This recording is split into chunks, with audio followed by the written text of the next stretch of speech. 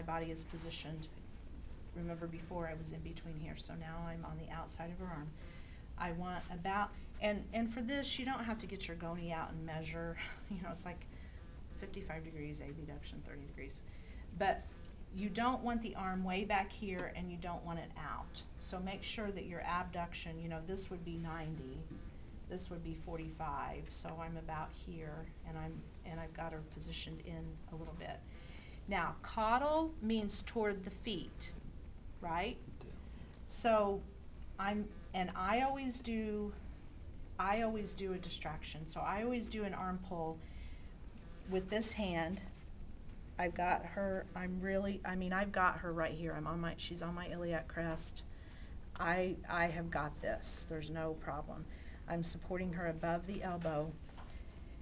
My proximal hand, again, you want to use the flat of your hand. You want to be as close to the joint as you can get.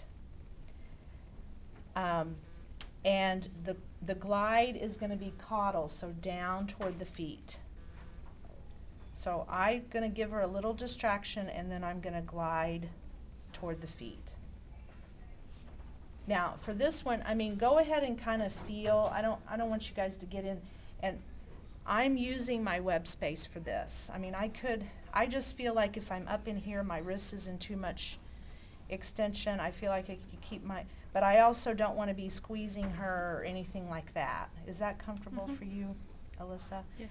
So if I'm doing grade 1, though, it's going to be just small amplitude like this. There's not, it's like ant movement. It's not much.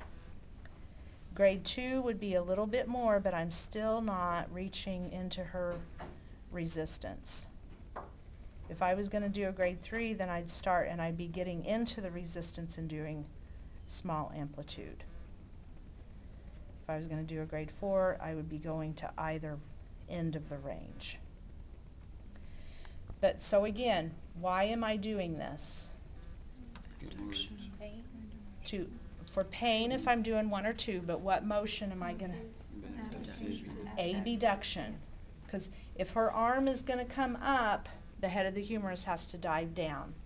That's why you have to learn the convex concave rule as you go here. So go ahead.